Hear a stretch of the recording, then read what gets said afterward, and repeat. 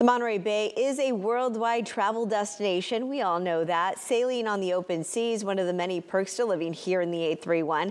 And in tonight's Living in the 831, KION's Lisa Montgomery talks with one local sailor and finds out why the bay is so special to them.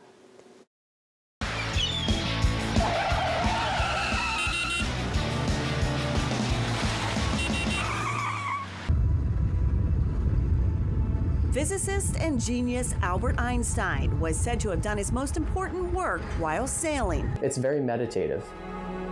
So it can calm the mind and calm the soul a little bit, that I think is just invaluable. But sailing in Monterey Bay is like nowhere else. The mass beauty and wildlife in and above the sea makes sailing a popular sport and pastime here. It's like living in a National Geographic documentary every day. Local resident Paul Bowker should know he's on the water every day. He owns Sail Monterey at Old Fisherman's Wharf. Growing up on the ocean, sailing for years, he's now coming full circle, giving others a chance to learn and experience the art of sailing too. It's a job he's come to love.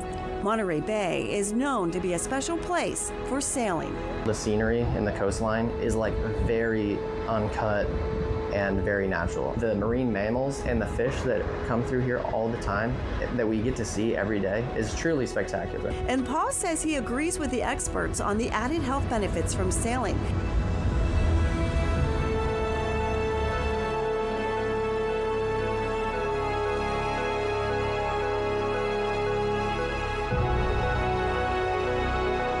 It's fun, yes, but it also increases physical and mental wellness, lowers stress, improves concentration, and it teaches you to be self-sufficient a little bit, to be able to take care of yourself. Explaining there's a lot you need to know when on a sailboat on the open sea with Mother Nature. It's an opportunity to learn and grow in more ways than one. And you're gonna see me working a little bit of the rigging.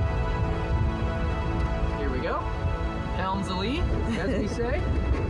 The journey itself is the destination. That's what we're out there to enjoy.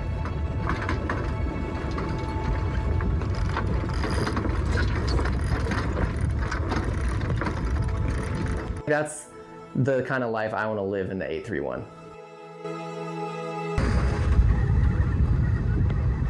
Stay tuned for more on Living in the 831. In Monterey Bay, Lisa Montgomery, News Channel 46.